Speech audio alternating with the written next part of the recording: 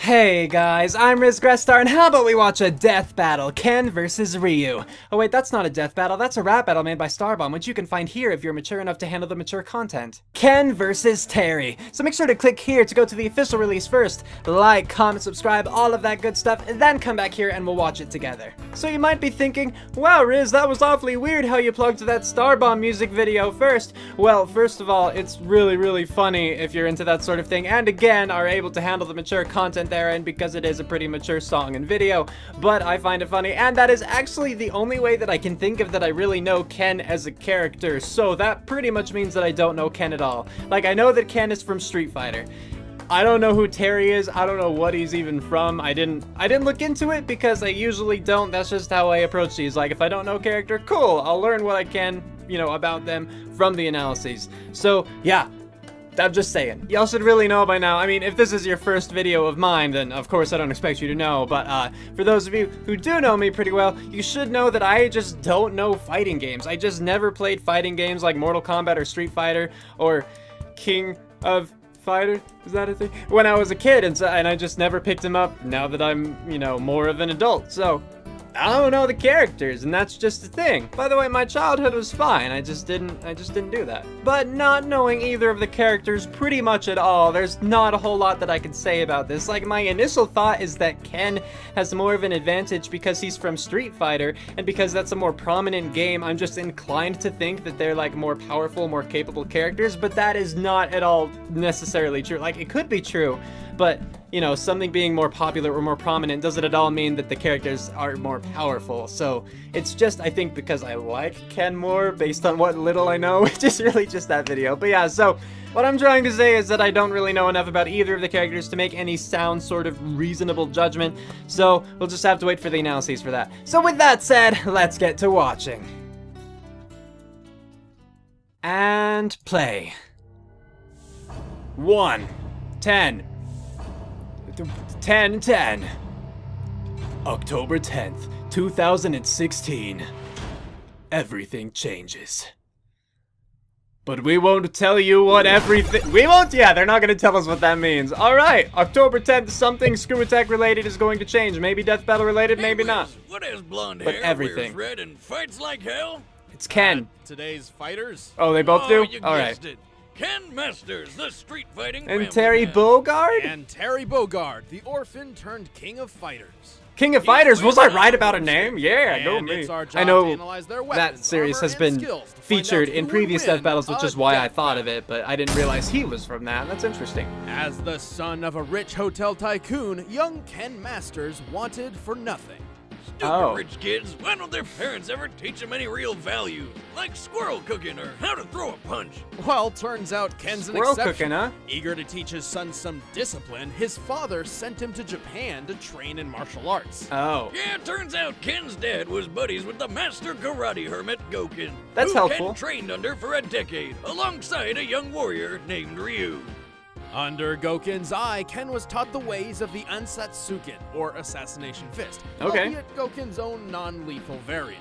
He A learned non-lethal techniques like the assassin blast of fist. ki energy known as the Hadoken, and also the Tatsumaki Seppuku. Ah! Tatsumaki Sempukyaku, also known as the Hurricane Kick. Okay. A spinning kick that leaves opponents reeling, but is also pretty good for getting past projectiles. Cool. But the move he excels at the most is the Dragon Fist, the Shoryuken? Shoryuken.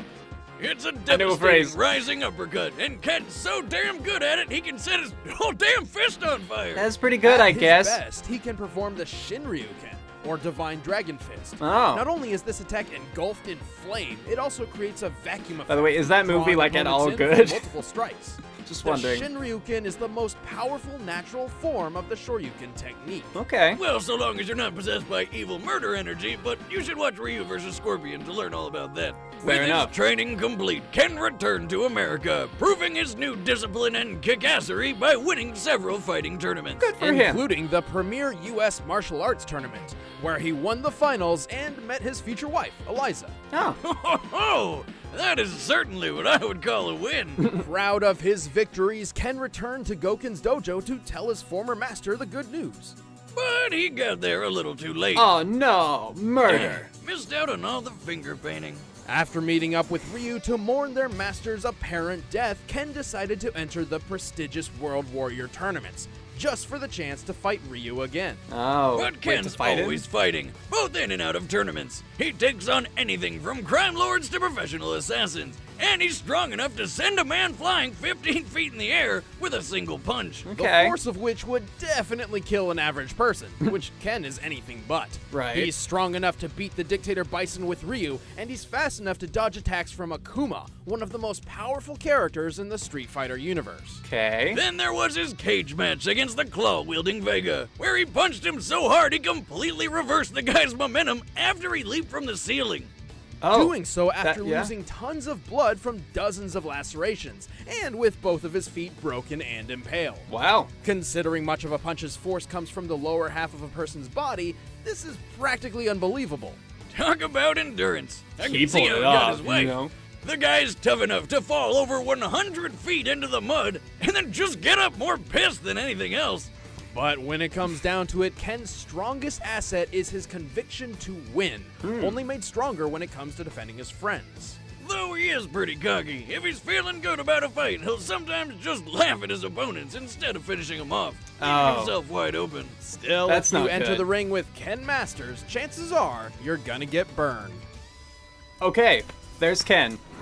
He is a lot stronger than I thought, because I thought he was more of a... I didn't think he was a joke character, but I thought that people joked about him more, you know what I mean. Hell, he didn't even have a last name. Oh. Stranded with his brother Andy, Terry grew up an orphan on the dangerous streets of South. Oh, that other one's a Until dude. they were Okay. adopted by Jeff Bogard, who immediately introduced them to a regimen of bonding and kicking ass. Now that's a good dad. Well, until he got murdered. Yeah, When then he was a only bad 10 dad. years old, Terry and Andy watched helplessly as their foster father was murdered before their eyes by Geese Howard, a notorious crime lord. Darn it, Geese. Swearing vengeance, the brothers spent the next decade training to one day take down Geese. What did waterfowl ever do to him? No, Pay not- attention, not birds, Boomstick. Geese Howard, the bad guy. Yeah. Look, Wiz, I know you're not a poultry scientist degree holder like myself, but you should know that the singular term for geese is goose. It's just common sense. Right. Let's just move on. As the years went by, Terry became an exceptional martial artist, mastering boxing, karate, kung fu, and kickboxing. Oh. He developed an impressive list of techniques, like the burn knuckle, a fierce punch surrounded by energy. And the crack shoot, a jumping axe kick. Or he can just punch the ground so freaking hard he makes a power wave. All where right. He sends a deadly wave of energy through the earth towards whatever poor bastard he's fighting. But even after learning all of these, Terry knew he would need more to defeat Geese. Goose. No. So he sought out his foster father's old master, who taught him the secret technique of the Hakyoku Seiken, the All art right. of the 8 extremities holy fist. Holy fist, huh? Is that like punching the Jesus into people or something? I mean, No, but he is punching with the power of Earth. Fire, wind, water, heart, go, Terry! Okay, sorry, couldn't help myself. Anyway, with Hakyoku Seiken, Terry wondering how can literally that- or pull how and literal. channel energy from the earth beneath his feet. Ah. And with the Earth's chi, he can enhance his attacks to extreme level. Like turning his ordinary power wave into the monstrously titanic power geyser. Okay. Apart from that, his Buster Wolf punch puts his burn knuckle to shame, and with the Star Dunk Volcano, he slams his foes down in a fiery explosion. So when Terry was ready to take Geese down, he figured what better way than in the worldwide tourney Geese himself was hosting. The Yeah, that makes King sense of enough. Fighters tournament. And in the end, he most certainly got his revenge, in a battle which was apparently so intense, its spectators compared it to a fight between starving wolves, No. earning Terry the nickname, the legendary Hungry Wolf. That's a badass nickname. I'm just trying to Although it compare turns feats out the Terry entire didn't time, and kill it's not Geese working. hard enough, so he got to do it a second time. Not that Terry was too weak or anything. For example, in his fight with Jamin, Mm-hmm. he took a huge explosion in the back, got a car thrown at him, jumped up an elevator shaft as it was blowing up, got blasted in the face with a wall of fire which smashed him into a concrete wall, and answered by power geysering so hard he wrecked the factory he was standing on. Oh. He bled everywhere. But then this chick made him better with a good old strip and cuddle. Oh, and that guy jamming, he's fast enough to catch bullets. And strong enough to shoot them back. with his fingers. Huh. Not good enough for you? Well, how about the time Terry saved a coworker from 6 falling I-beams by smashing them one by one in midair? Keep in mind, a single Yeah. I-beam is designed to support over 3,000 pounds of pressure. Huh. And he took care of it so fast the would-be victim didn't even notice. It's a bit of a shame then that, at his worst, Terry's a pretty sore loser. Even though his willpower is enough to match the power of Mars, the god of war, What? an unexpected failure can still really shake him up. But when Terry Bogard sets his mind to something, he'd rather bleed out than walk away. Okay.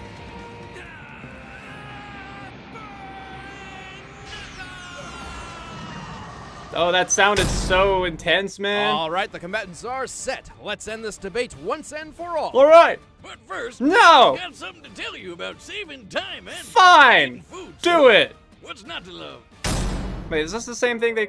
You know how it is. Researching characters and I making think it them is the same fight thing to they the had last death time, is yeah. time-consuming. I don't have time to go to the store and make my own meals, but I also don't want to doom my existence to fast food sugar addiction. Why not? Thankfully, Blue That sounds Apron fine. changed all of that. For less than $10 a meal, Blue Apron sends me seasonal recipes with pre-portioned ingredients to make delicious home-cooked meals. Each meal comes with an easy step-by-step recipe which can be prepared in 40 I minutes don't really have or anything less. to show This off, chicken right? stir-fry only took about 20. I have Check a- out this week's I have a menu Fox and get toy your on my first desk. 3 meals free. That's pretty with cool, free right? shipping by going to blueapron.com/battle. I have my See for Pikachu yourself how hat. good it feels and tastes. It's to pretty create cool, too. impeccable home-cooked meals with Um, Blue Apron. That's blueapron.com like a Rubik's Cube. /battle. I'm not a speed But cuber. right now, it's At all. time for a What? death Is battle! it and pause. All right, let's talk about this death battle really quick then. Okay, so I will just come out and say that right now I think that Terry is going to win. While I was surprised by how much better Ken was than I had imagined, it seemed like Terry, by the end of it, just had more than he was capable of. I mean, the whole feat of, like, Ken falling the 100 feet, like, that and surviving, that definitely is impressive by human standards, but I certainly think it's possible. I mean, I think your bones would be terribly broken, but I'm pretty sure I've heard stories about skydivers surviving, like, when their parachute didn't open, things like that. Especially when it's falling into mud. Like, it would still hurt like heck, but not as much as solid ground. Possibly even, I don't know how mud would compare to water, you know? I know that water smacking into it is like smacking into concrete because of the tension and everything, but I don't know how that compares really.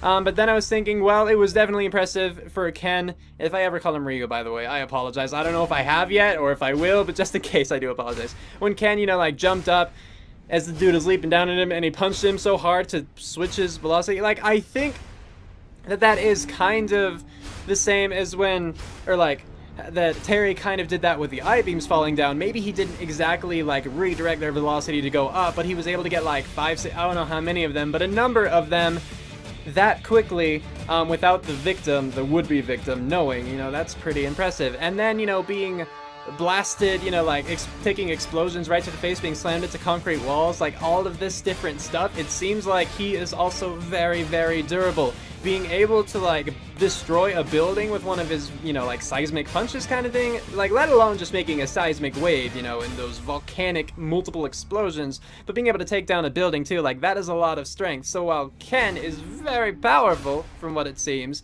especially if you consider, like, the whole flaming fist thing, it seems like Terry might be a little bit more, and I might be misreading things. Of course, I am very likely to get things wrong. Like, that's just something that I do very often, but I think that Terry, it seemed like he was stronger in that instance. And two, one of Ken's things that stood out was his whirlwind kick, that it could let him get through projectiles. And Terry didn't really have projectile weapons, which might be, you know, that is against him not having projectile weapons while Ken does, but I don't think that that would be enough to really turn, you know, turn the tide of it in Ken's favor. And then fighting the dude, I kind of got confused on this part, but I think they were saying that Terry fought a dude who was fast enough to be able to catch a bullet and then strong enough to flick it back with his fingers to penetrate. Like, that's pretty impressive, being able to fight and do all that. Ken's being cocky and arrogant, you know, like, not taking the time to, you know, deal a finishing blow or deliver a finishing blow, but instead, like, laughing about it, that could definitely get him into trouble. Whereas Terry's, you know, weakness of, you know, getting reeled down, I don't think that would happen mid-fight. Like, that would happen after he lost a fight and still had his life. But if he loses his fight, you know, he's dead. So that's not, I don't think that's going to come into play. Or if it does, I don't think that it should, unless I'm like misunderstanding the character that they were trying to represent with Terry. And then on the other side, like they're both determined, but you know, he's willing to fight until he bleeds out kind of thing. Like, yeah, that's what it's gonna take. I'm curious, I only know like that one bullet dude that Terry fought, and I know that some of the other people that Ken fights are really impressive, so I don't know how to really compare that, but it just seems like overall, things were in Terry's favor. I don't know for sure, but that's what I'm going with. So Terry Bogard is going to win this death battle, and play. Let's see if I'm right, and if I'm wrong, let's see how.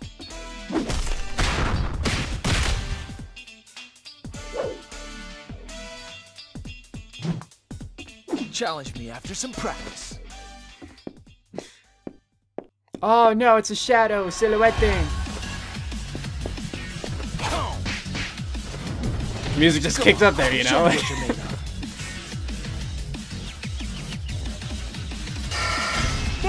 Okay. Here I go.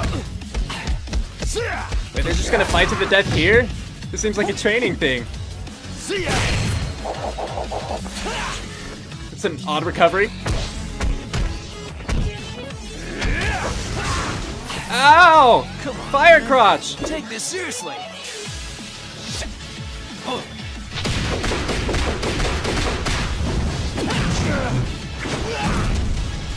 This over? Oh no, it didn't even hit!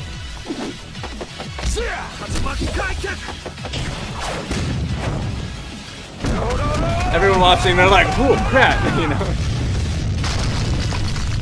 Oh, now they're really like, "Are you okay?" I thought I heard my legs out.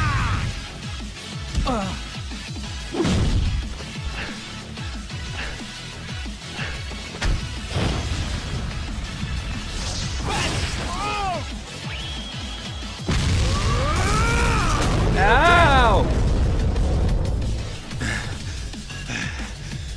Still so tired. Uh-oh. What was that, Chloe? Oh, the earth power!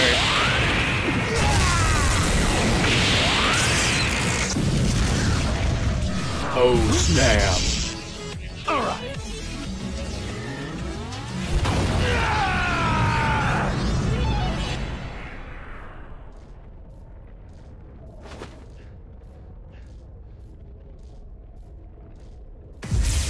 Oh.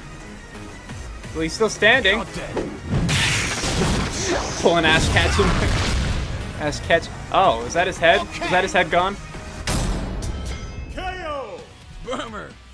So, on the bright side, this means Eliza's single now, right? Boomstick. I mean, what we're all thinking, kind Liz. of. Both Ken and Terry had been fighting since they were children, and each won their fair share of tournaments. Yeah. However, Terry's sheer power proved too much for Ken to handle. Okay. Outside of tourneys, Ken's most notable victories were usually only possible because he had help. Sure, Ken's taken down Zangief, Hugo, and Vega multiple times, who are extremely deadly in their own right. But they aren't nearly as heavy hitters as those on Terry's resume. Okay. Like Krauser and Mars. Also, I forgot about the God of Demean, who can God of War. bullets, proves Terry can match someone over twice the speed of sound. Much faster than anything Ken's ever shown. Right. And when Eliza hears about this, she's gonna feel terrible. The winner is Terry Bogard. Alright, claps for Terry, guys. Next time on Death Battle. Let's go, let's do this. Sonic the Hedgehog? Wait. It's gonna be someone else? Bet you're Oh. surprised to see me.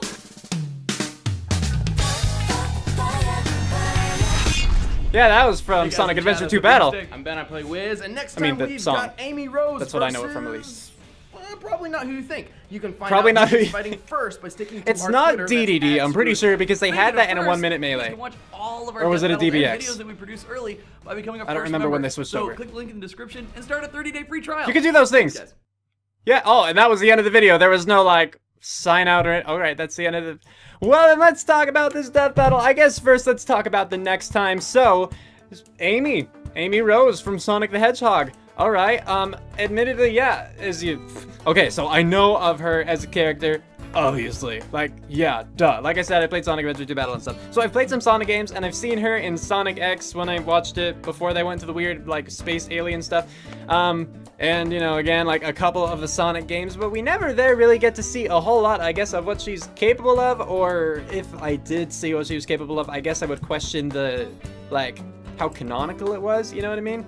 Whether it would be like consistent. I definitely don't know how she is in the comics, and that's where I would attribute her most like potent feats and whatnot, because comics or anime, like manga, you know, all three of those, I'm not like correcting myself, all three of those, that's where you tend to find the most powerful things, as far as I've been able to notice, you know what I mean? Like that's when you really get into the super crazy feats, like, yeah, well, this guy can eat a universe. Like, okay, cool. I guess I have no interest in that series anymore, because you can't top that. Where do you go from there? But yeah, DDD is the only person that jumps to mind, but they only jump to mind because there was, again, the 1 minute melee or the DBX. I'm not sure which one it was at the time, because, you know, Screw Attack first had 1 minute melee, and then I think that the people who were doing that, the animators, they then, like, moved on to something else, and so instead DBX came to replace 1 minute melee. That's my understanding of it, but I'm not sure when exactly that change took place or when exactly Amy vs. DDD came out. So even if, or regardless of which one it was, despite the fact that they have that, it still could be the death battle, but I don't think that it will be. With that said, I have no one else in mind. Am I more excited about this battle than others? Not really. Even though I, like, know of Amy, I don't really know her, and even what I do know of her, she's not my favorite character, so, you know, I'm as excited as I typically am for Death Battle, but I'm not, like, as excited as I was for like, Tracer versus Scout, like, that kind of thing. As for this battle, hey, you know, it was one of those things where I'm glad I was right, I'm glad that I did weigh the feats in, you know, like, Terry's favor accurately, that he was stronger, that he was faster, things like that. Like, they're both, you know, superhuman, they are, but with what they're capable of and everything, that's just kind of what you run into in anime, isn't it? But Terry had Ken beat. That's just what it ended up being. Like, I don't have a ton else to say, really. I am curious about how the anime or the movies are, but that's not really related to the death battle so much as what the death battle showed during the analysis portions. Yeah, nothing more to say there. Like, I was right. I'm glad I was right. I agree with their conclusion. And yeah, and I enjoyed the animation perfectly well enough. Like, no big complaints are jumping to my mind. I liked the part where, you know, the animation style changed when Ken was firing his thingy. And I say that because I don't know if it has a different name than Hadoken in that case, you know what I mean? I don't know if that's, like, only Ryu's or whatever, you know what I mean? Like, I think it's the same thing in principle, but I don't know if it has a different name because it's not Ryu's and it's Ken's. Or watch me be entirely wrong, and everyone's gonna tell me in the comments. Who knows? But yeah, it made sense that they would have the fight in the dojo. Like, kinda weird how it started, where, you know, Ken's just fighting, and then Terry shows up, and he's just like, yeah, let's fight! And then they're like, yeah, let's fight to the death, without saying it. They're just like, we know what's up, we're gonna do this. You know, it just kinda happened. But you could tell when everyone realized it, and they're like, oh, we got a GTFO now, don't we? And they all just booked it, and someone broke their leg. I wondered, was that, like, Hibiki? I can't recognize him, like, I don't know him that well, but I just know that he is beat up and he is from Street Fighter, so it could be Dan Hibiki, right? Could be. Anyway, the animation, yeah, I thought it was fine. It made sense to me that it, again, took place in the dojo, and that it took place just in the dojo. Like, sure, it was blown up, but they never really traveled anywhere. They kind of were there and then stayed there, but that seems right with the characters. Like, the characters don't seem the type to really run. And you know what I mean? To, like, find new ground. It seems like they would just start there and then settle there unless someone was punched super far and the other ran up to meet them. But yeah, the weaknesses didn't really come into play for either of them as far as I was aware. Like, Ken didn't reach the point where he was winning to the point where he could be cocky and not finish him off, I don't think. Like, the cockiest you could say he ever was as far as the animation portrayed was when he survived the initial shockwave and then stood there and then the volcano got him, you know what I mean? Aside from that, he didn't really reach the point of, you know, expressing his arrogance. Terry, on the other hand, didn't really get injured enough to show how determined he was, I don't think. Unless you're gonna count the Ash Ketchum pat backwards kind of thing, which I guess that is a pretty show of determination, or a pretty big, definite show of determination, you know what I mean? And, yeah, I don't know, I don't really have any complaints. Is this my favorite death battle? No, it's not. But, I certainly enjoyed my time. I do feel like I learned more about the two characters. I am happy, of course, that I was right in my, you know, in my guess, my prediction. And I enjoyed the animation, so yeah, I don't really have anything too negative to say aside from what I've already said, and that itself wasn't really all that negative. So with that, I'm just gonna leave it here and leave it to you guys to let me know what you thought about this death battle in the comments, whether you agree, whether you disagree. Remember that your opinions are fine, discussion is totally okay, argument too, in the purest sense of the word, but please do not resort to flame wars, do not resort to insulting people. It really frustrates me. I know that people are gonna do it anyway because that is the way of the internet, but just know that I'm asking you not to, and you doing it anyway is just kind of a bugger off to me. So, by the way, I don't think I showed my arms, but that was a shrug when I did that. So thank you guys again for watching. Make sure to go and show support on the official release. Show Screw Attack the support too, because, you know, they deserve the appreciation and all that. And with that, we're calling it here. Cue outro, go!